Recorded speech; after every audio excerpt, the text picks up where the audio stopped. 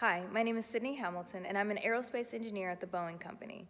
When I was a little girl, I used to stand outside, stretch my arms out wide, and try to fly. I've always been mesmerized by the sky. As a AAAS If-Then ambassador, I've had the opportunity to share my passion for science with so many people. If-Then's mission is to inspire young girls, especially of color, to pursue STEM careers. I'm inspired every single day I walk into the satellite factory.